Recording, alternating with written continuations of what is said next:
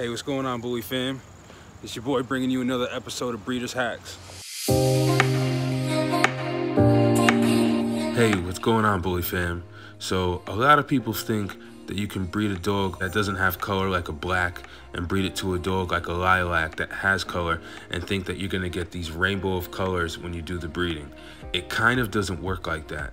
So I'm going to show you guys how color is broken down and actually how to get color and how to keep color once you got it, as well as what geneticists actually use to predetermine what colors you're going to get before you even do a breeding.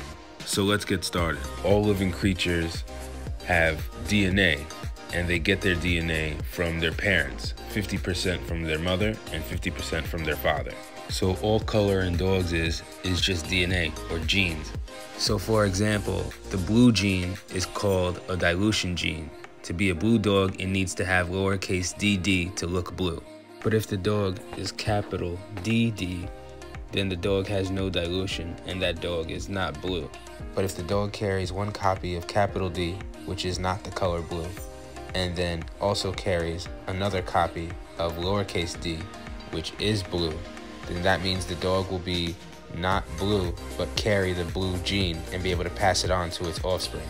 So if we bred that dog to another dog that had lowercase d, then we now were able to produce blue puppies. So I'm going to show you what geneticists use to predetermine what colors you can get when you put two dogs together. It's called a Punnett square. So if we know that a dog that has capital DD is not a blue dog, it does not carry the blue dilution gene, as well as a dog that's lowercase dd is a blue dog that does carry the blue dilution gene.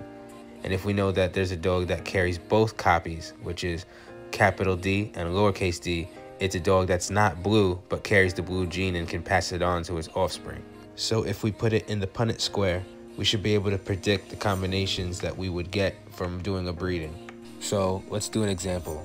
If we took a dog that's capital DD and bred it to a dog that's blue, that's lowercase dd, it'll give us what the outcome is when we add each box together, which would be the dog that's not blue but carries the blue gene and can pass it on to its offspring.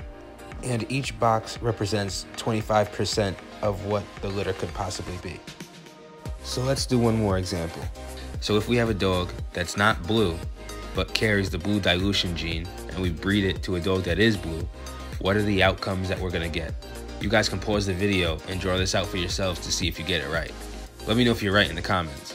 So the answer is, if you got that half the dogs would be not blue but carry the blue dilution gene and the other half would actually be blue dogs, you got it right.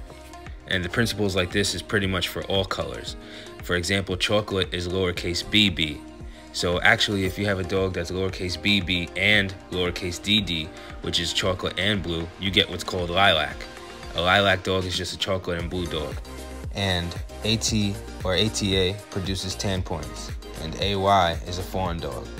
It can't all be explained in 5 minutes, but if you guys like, maybe I'll do a part 2. To wrap it all up, just breeding a dog that's like a lilac or a tricolor or blue or any color for that matter doesn't mean you'll produce all these colors. You need to look at both parents and what they carry, and even then possibly use a Punnett square to possibly predict the outcomes. That's what we've done to allow us that most of our dogs carry pretty much all of these colors and produce them as well. I hope you guys enjoyed this episode of Breeders Hacks. If you guys want to see more videos like this, drop a comment down below. Alright, Bully fam. So for the people that stayed to the end of the video, I want to give you guys a little gem. So you can actually test for one of these colors with your phone, a simple phone test. So this is what you do. To test for the color chocolate, all you got to do is have your phone with its flashlight on in a dark room. And if the dog's eyes turn like a fiery ruby bloodshot red, then you know that dog is chocolate. This doesn't just apply to like a plain chocolate dog. This can also be a chocolate fawn. This can also be a lilac, because a lilac is a blue and a chocolate dog. So anything that has to do with chocolate, their eyes will turn a ruby fiery red with the flashlight on. So just keep that in mind, because I know a lot of people be mistaking lilacs, thinking they're lilacs and they're really not. So that's how you can test for that. So see you guys later till next time.